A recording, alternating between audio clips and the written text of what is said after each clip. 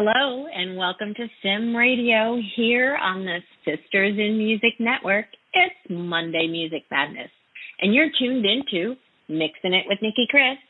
This is Nicki, and in case you don't know anything about me, I am a singer-songwriter from Raleigh, North Carolina. My show celebrates women in the music and entertainment industry, providing an avenue for them to showcase their talents. Our motto, Sisters in Music, together we are stronger.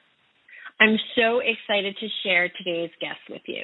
She is a Tony nominee, producer for Jagged Little Pill on Broadway, a 3-time Emmy nominee, a Grammy Award winning filmmaker, an award-winning actress, a 27-time ASCAP Plus award-winning songwriter, an award-winning recording artist, an audio, theater, and audiobook narrator, director, producer, who also produces off-Broadway and is a partner in London's West End. Not only that, she additionally works on projects with Broadway Records, including having served as associate producer of the Grammy Award-nominated Broadway revival cast recording of My Fair Lady and creator, the book, lyrics, and music of the musical Session Girls. Currently, she is the producer of the upcoming documentary, The Manhattan Transfer Story. Please welcome the fabulously talented, wonderfully sweet, and my dear friend, Mia Moravis. Mia, welcome to the show. How are you?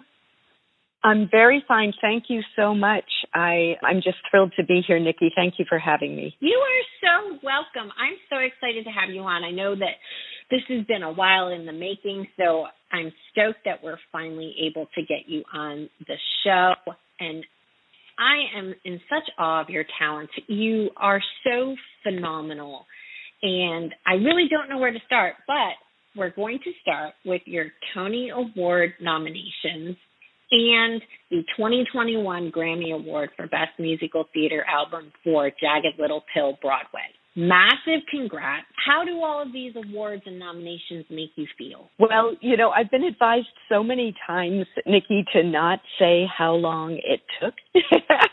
But I wear it kind of as a badge of honor for not ever giving up on my dreams. And I know a lot of people say, never give up, never give up. But from the time that I first saw the Tony Award in Boston when I was house sitting for a friend, I was 20 years old, and then when I was 40 years later, and yes, I'm going to say it, I'm a Tony nominee now as a producer on Broadway. The deities, the muses, and the gods brought me to Broadway as a producer, not a performer, but you know what? I will take it. So I am very, very honored to be in this place. I also want to thank my Broadway partner, Van Dean, for bringing me to Broadway. We met through the Grammys, actually, and my first show with him on Broadway was Anastasia, as you may remember, and so we've just had a lovely time progressing together, and he's been a wonderful mentor to me, and he's a dear, sweet spirit. Also, as far as Jagged Little Pill winning the Grammy, we are also excited because in musical theater, the cast recording comes because of the show. So because the show exists, and so we kind of, otherwise if the show doesn't exist yet, it's called a concept recording or a new work or something like that. But we all just go, hey, we got the Grammy because, we just did not know, what was going to happen. And you never really know. You have an inkling or you have a hope. And then, when it all works out, you feel really just so appreciative.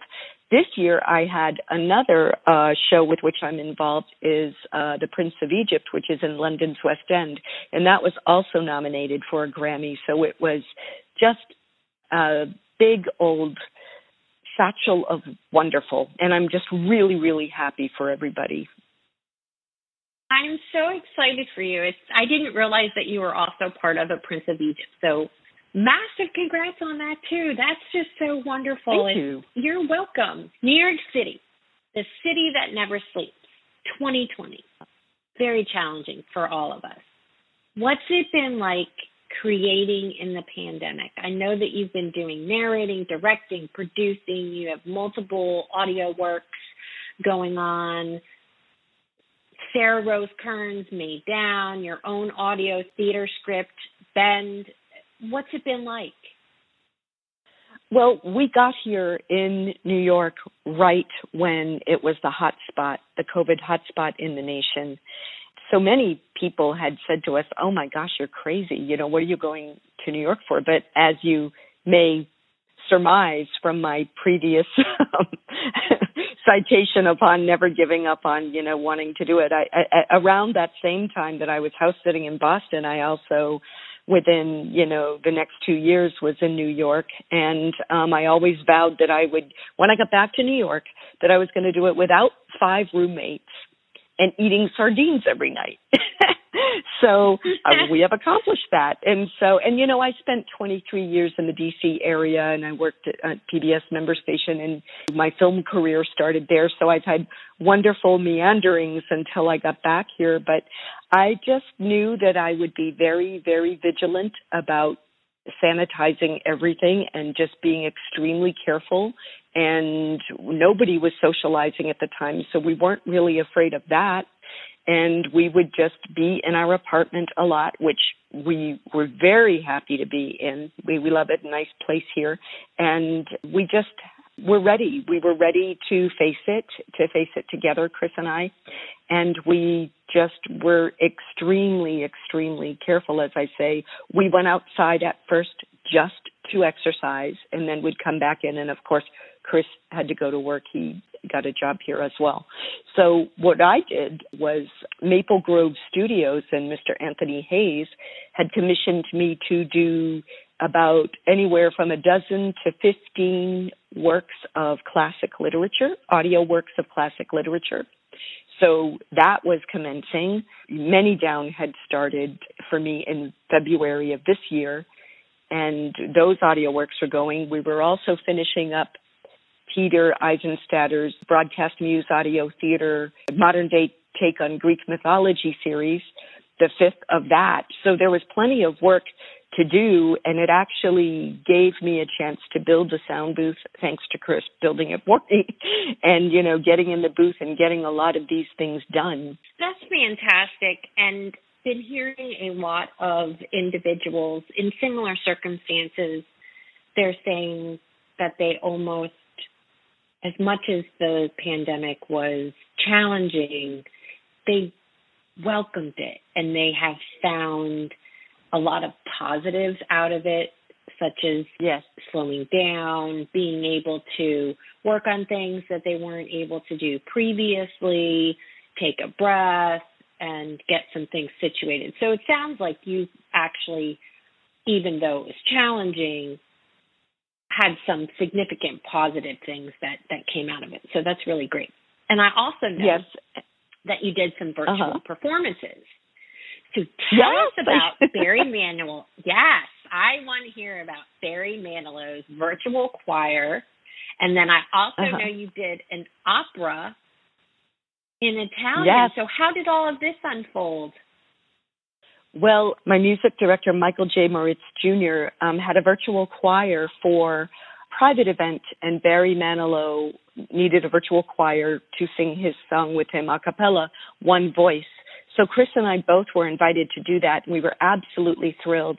That was in July, and then I think a few months later, you know, toward the late fall, the Children's Diabetes Foundation had a 90th birthday party for their founder, and People TV carried that piece again. So that was really wonderful. We just had such a lovely time doing it.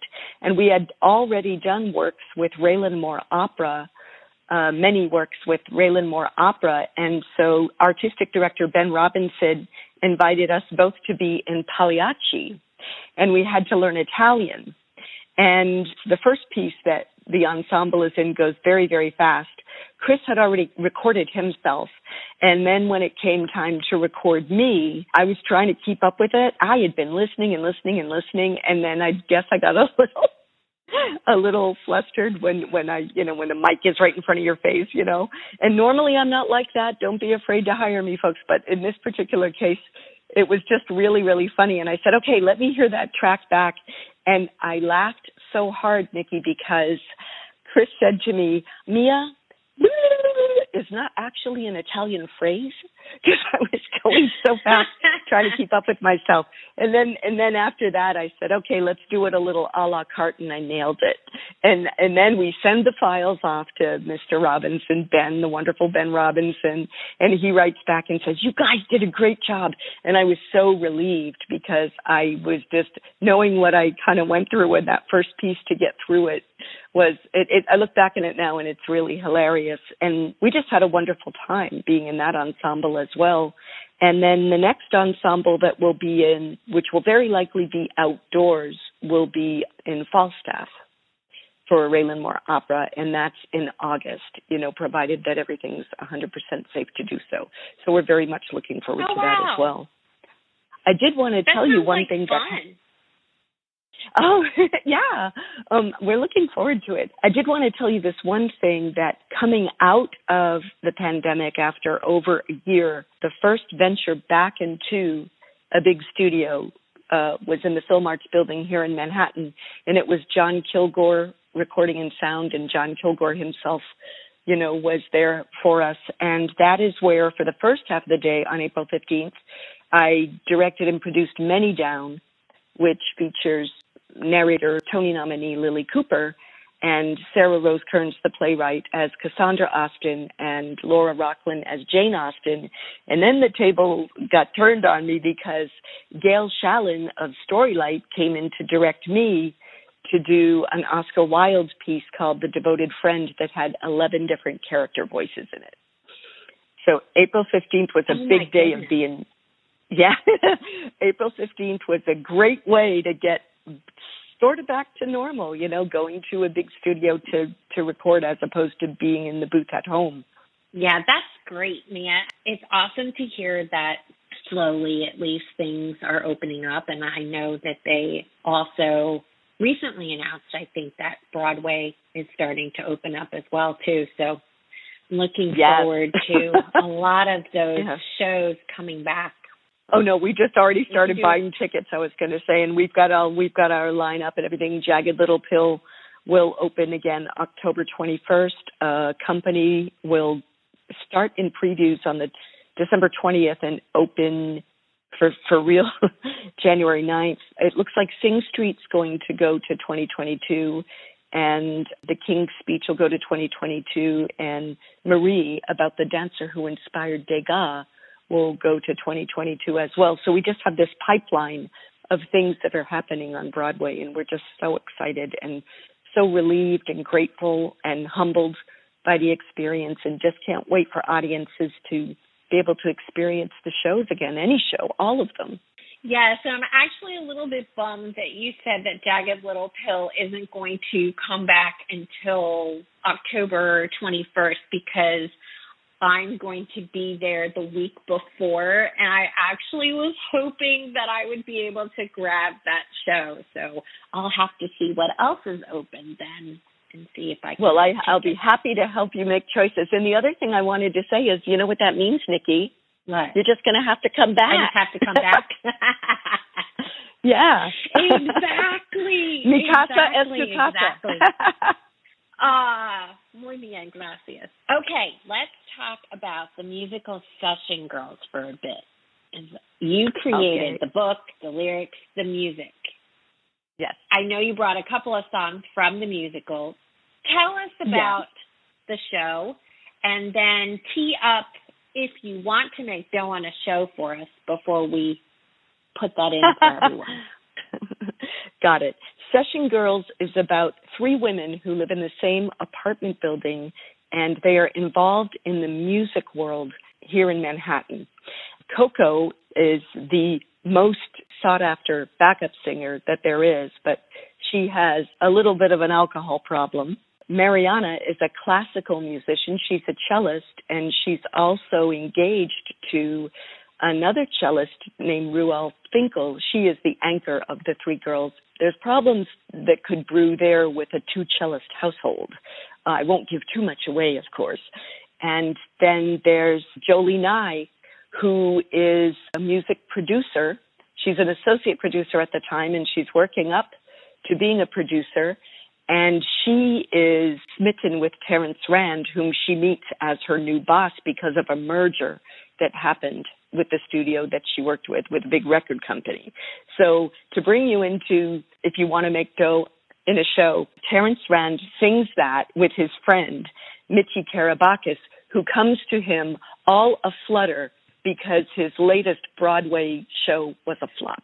And those two fabulosos, Nikki, are Brian Charles Rooney and Robbie Roselle. Fabulous. I love this song. It is so upbeat. It is so catchy. So here is If You Want to Make Dough on a Show from the musical Session Girl. And out there, if you want to make dough on a show, I'll put a lid on it. Put a kid in it. Put a kid in it. If you want to make dough on a show, put a kid in it. Put a kid in it. Casting Sally and Johnny and Meg and Lulu just ensures that the audience raves over you. If you want to make dough on a show, put a kid in it. Put a kid in it. Separate. If you want to make dough on a show, Put a kid in it. Kid in it. Yes, put a kid in it. If you want to make dough on a show, put a kid in it. Put a kid in it. Just omit all the violence, detritus and sex, and the critics will say, I can't wait for what's next. If you want to make dough on a show, put a kid in it. Put a kid in it. Take heed, hey, come on, meet my secretary, refusing to marry and start a family. My wife took her out and they saw Annie, and now I'm a godfather. Hey, look at me. If you want to make dough on a show, put a kid in it. Put a kid in it. If you want to make dough on a show, put a kid in it. Put a kid in it. All that crying and hollering, scrape knees and bruises, while you try to dictate, the audience chooses. If you want to make dough on a show, put a kid in it. Put a kid in it. It's true, so settle down, just think about it. Look at the Broadway shows, how can you doubt it? There's rock and roll, beasties, Fugees and sponges. the box office opens, the audience lunges. If you want to make dough on a show, put a kid in it. Put a kid in it. If you want to make dough on a show, put a kid in it. Put a kid in it.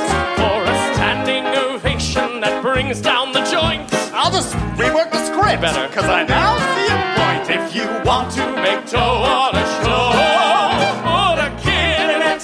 Put a kid in it. If you want to make dough on a show, put a kid in it. Put a kid in it. Ha! You recorded that live at Feinstein's, correct? Yes, Feinstein's 54 Below, and that was in March of 2018. March 6th, Yeah. I guess, 2018. And I was really thrilled when Van Dien of Broadway Records asked me if he could carry it. I did not walk into that with us being Broadway partners. I did not walk into that with any presumption whatsoever. And when he came to me and said, I want to carry this on Broadway Records, oh gosh, I just fell to my knees and said, it is yours. You may have it.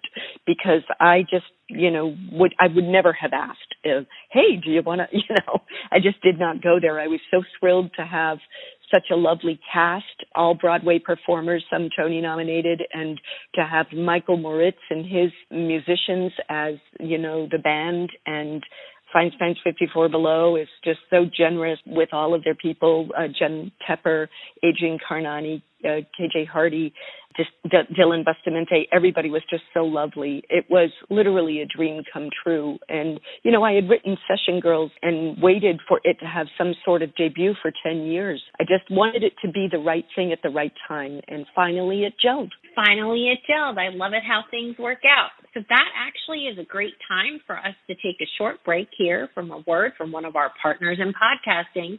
This is mother-daughter duo Ruth and Emilia We'll be right back on Mixing It with Nicki Kris here on SIMRadio. Hey, this is Ruth and Emilia, and you're listening to Mixing It with Nicki Kris on the SIMRadio network. Check out our new album, Coco on the Bay, now on Spotify. Sisters in Music, together we are stronger. And we're back on Mixing It with Nicki Kris on the SIMRadio network, and my fabulous, wonderful guest, the multi-talented Broadway producer, Mia Moravis. So, Nicki, is it okay to just tell everybody how we first had our biggest discussion online when we very, very, very first met? Absolutely. Well, I had written to you and said that I was really enamored of your talent and everything, and that you reminded me of Connie Stevens, and she was just so gorgeous and so talented and everything. And I just said, do you mind if I tell you that you remind me of a current day Connie Stevens, and I think you're just wonderful. And you wrote back and said, oh my gosh, Mia, you're so sweet. I love her too. Yes, I do totally recall that. And real quick, it's funny that you bring that up because I actually have other people, they told me similar, that I remind them of her, which is a huge, huge compliment. So thank you very, very much. It is definitely a huge compliment. And I appreciate that. Didn't I hear, before we move on, I just have to ask you, didn't I hear that somebody said to you that you should play her in the movie? And whoever said it, I totally agree with them.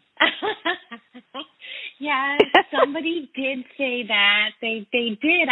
Out of the blue, too, because it was really weird. It was way after you and I had the conversation. And then a couple people had said some things off the cuff that I reminded them of her. And then somebody just came right out of the blue and said, oh, you so need to play her in like a biography if there's ever a bio. You need. And I was like, I have no acting experience. Don't know how that's going to work, but hey. I'd be hey, you're a performer. You know what to do. Yes. I'm a quick learner. All right. Yeah. I would like to get to another song from the musical Session Girls. I believe you also brought with you Painfully Self-Aware. Could you tell us what the song is about before we put it on? Yes, this is when the audience is introduced. It's the opening number, and it's a tango. And this is when they're introduced to Jolie, Mariana, and Coco. And they're talking about their particular quibbles and quirks that they're enduring. And it's a great setup for the audience to understand what each of these ladies is living through at this specific moment in time. Perfect. So here is Painfully Self-Aware from the musical Session Girls. I'm painfully self-aware. It's not in my head. My love life is dead. I'm painfully self-aware. I'm painfully self-aware. My hair isn't red. I dye it instead. I'm painfully self-aware.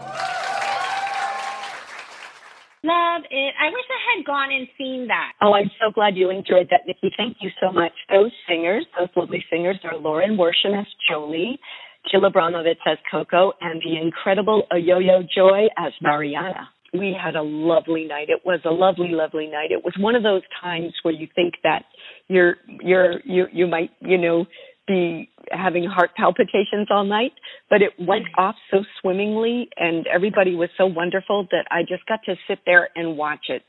And I was ever so grateful and really humbled. The whole cast was just really extraordinary. I wish I had been there. Next time I'll definitely be there. Next time.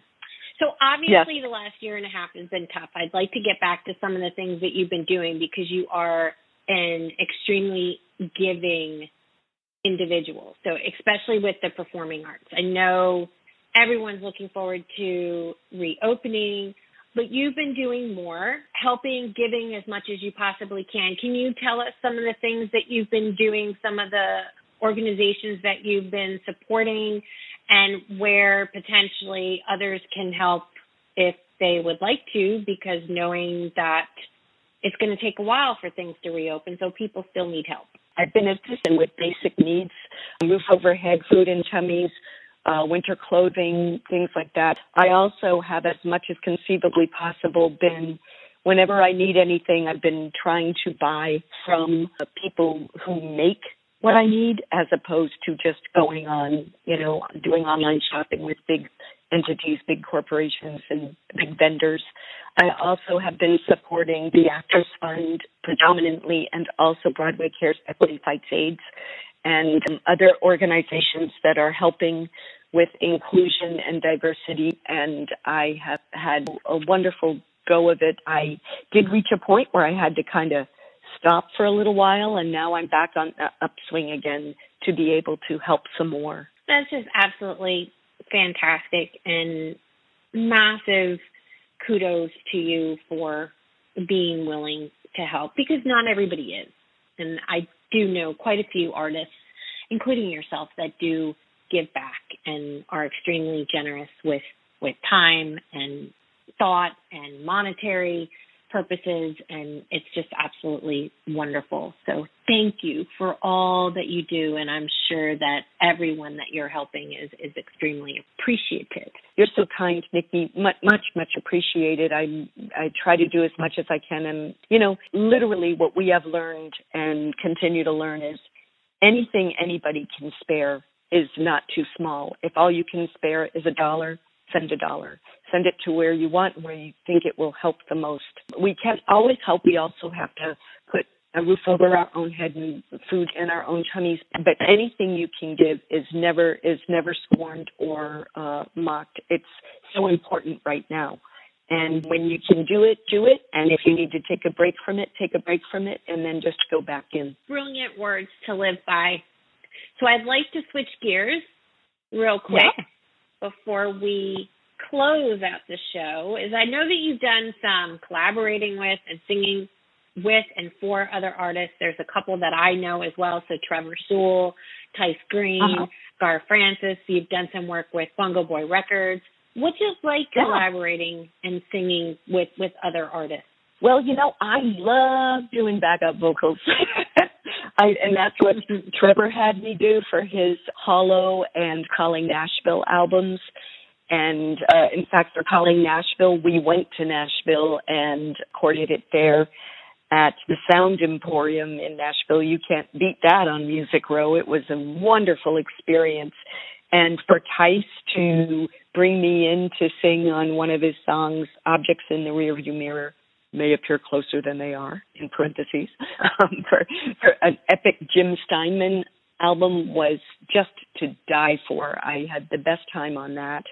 And Bongo Boy has brought me in to sing Spy for Love and Work Me Baby, which I also did with the Trevor Sewell Band for Gar Francis, his original tunes. And on those, I actually sang lead and back up on those. I feel really lucky to have been invited. I'm very thrilled to say that Gotham Records in the UK has carried my own Shakespeare works, my Celtic EP, and including the one that was the breakout hit on that, which was Shakespeare and Me. And I just feel really, really lucky. I'm always honored if anybody wants me to be on their album at all. Yes, and you brought Shakespeare and Me with you, and I wanted to talk about that a little bit. Yeah. EP is called Danoon. Is that how you pronounce it? Yes. Yep, that is the little town in Scotland where I was raised. It's across the Firth of Clyde from Glasgow. And that inspired me to name it and to keep the EP Celtic. And Shakespeare and Me is based on Shakespeare's sonnet, I believe, 147. It starts out, my love is as a fever, and then it ends the way the song ends. And it inspired me to make it a happy jaunt, but then. Then. Well, we'll play this for everyone so that they can understand what the then is. So here is Shakespeare and Me from the EP Danoon.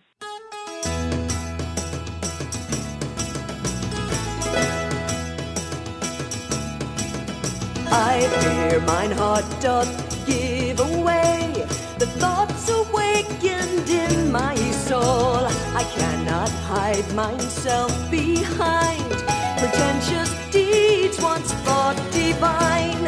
A demigod has come to capture me, a riding off with him I go. His face a work of art to me, his eyes the mirror of his soul. But thou hast won him fair and thought him bright, the waters black as hell, as dark as night. But thou hast won him fair and thought him bright, the waters black as hell, as dark as night.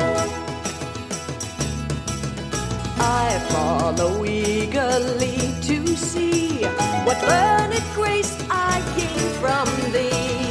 Ne'er a victim of my youth, protect me, O kind beam of truth. On wings of passion he'd have made me glide. I know what haunted me inside. Oh, thrill, the beauty of true love, sent from Eros on a dove. But thou hast won him fair and thought him bright, through waters black as hell, as dark as night. But thou hast won him fair and thought him bright, through waters black as hell, as dark as night. And when thou ask what maketh me move, I tell thee from my heart, 'tis thee that thrilleth me, my love. 'Tis thee with whom I'll never part. But thou hast won him fair and thought him bright, through waters black as hell, as dark as night. But thou hast won him fair and thought him bright, through waters black as hell, as dark as night. But thou hast won him fair and thought him bright, through waters black as hell, as dark as night. But thou hast won him fair and thought him bright, through waters black as hell, as dark as night. For I have sworn thee fair and thought thee bright, who art as black as hell, as dark as night.